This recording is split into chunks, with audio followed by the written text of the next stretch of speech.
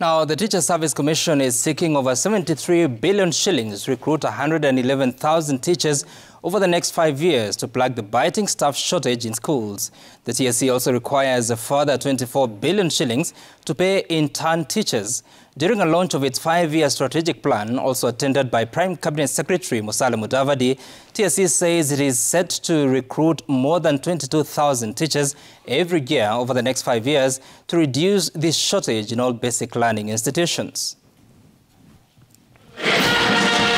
With a biting teacher shortage in most schools, especially the junior secondary school, the launch of the TSC 2023-2027 strategic plan provided a platform for the teachers' employer to ask for at least 73 billion shillings from Treasury to recruit some 111,780 teachers over the next 5 years in order to address the shortage. The number of additional teachers envisaged to be recruited yearly at 22,374. We project to recruit a total of 111,870 teachers. The teachers' unions, the Kenya National Union of Teachers (NAT) and the Kenya Post-Primary Education Teachers (KUPPET) are on the other hand pushing their employer for a review of the 2021-2025 collective bargaining agreement to allow for an increase in salaries. But for that to happen, TSC says it will need 11 billion shillings for teacher professional development and an additional 7.9 billion shillings for training of teachers. We also have to retrain and retool teachers for effective CBC and the CBA implementation. In the financial year 2023-2024, the government allocated TSC 4.7 billion shillings for the recruitment of 20,000 intern teachers. The commission targets to engage 100,000 interns in the next 5 years.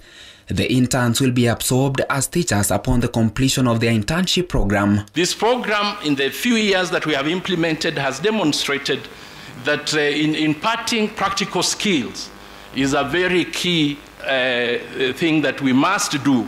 In the strategic plan, TSC says it needs a budgetary allocation of 134 billion shillings for, among other things, reduce the national teacher shortage, strengthen curriculum implementation in learning institutions, strengthen teacher competency, recruitment of additional teachers, review and implement policy in teacher deployment, review entry requirements for teachers entering teaching profession, and train and retool teachers for effective CBC and CBA implementation. The Commission will require your excellency, and we need your support to get our schools staffed and to see JSS go through and CBC implemented. I want to thank Teacher Service Commission because they have been at the very center, the very critical cornerstone in the implementation of our CPC. The Teacher Service Commission was allocated the lion's share of the education budget by President William Ruto's government.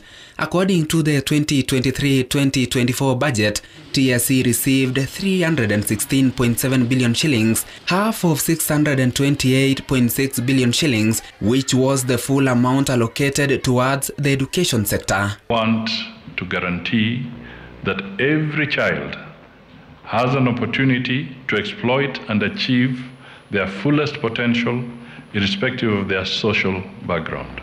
The 133 billion shillings required by the Teacher Service Commission for the implementation of its strategic plan is an increase of 19.95 billion shillings from its previous requirement. TSC is saying that this will not only boost the recruitment of teachers, but also strengthen the implementation of the competency-based curriculum.